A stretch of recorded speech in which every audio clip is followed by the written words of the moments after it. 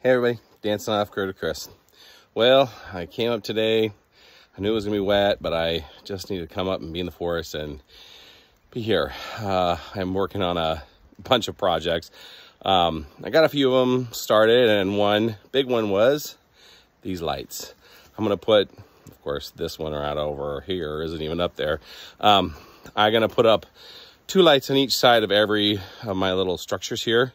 Try to make it as bright as possible, because when it's dark up here, boy, it is dark up here. And then they'll of course hook into the generator shed. And once I get the lights all hooked up, I can drive up, hit the generator, and everything will just be bright and light. And I should be able to like feel comfortable getting out, walking around, doing stuff, getting things ready.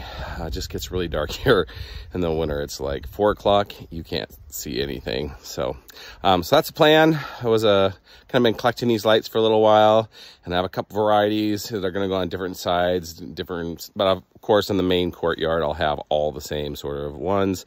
So when I get those up, I'll show you what they look like, but I'm kind of excited about it. So all right, thanks guys, bye.